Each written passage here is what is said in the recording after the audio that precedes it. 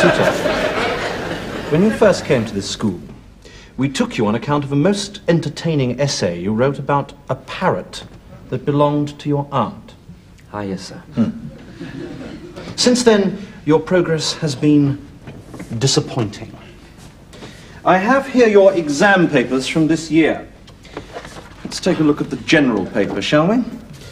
Question 1 was, write an essay about perseverance. Yes, sir.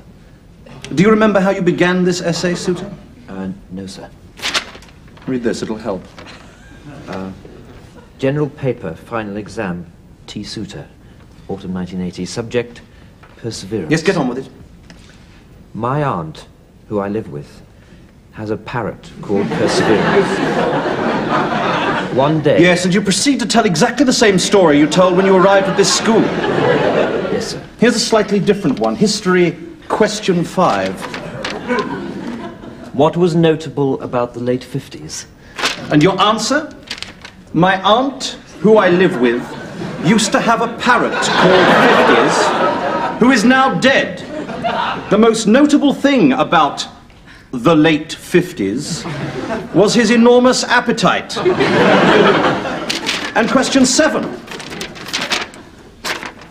Describe the South Sea bubble and its effect on investment. Go on.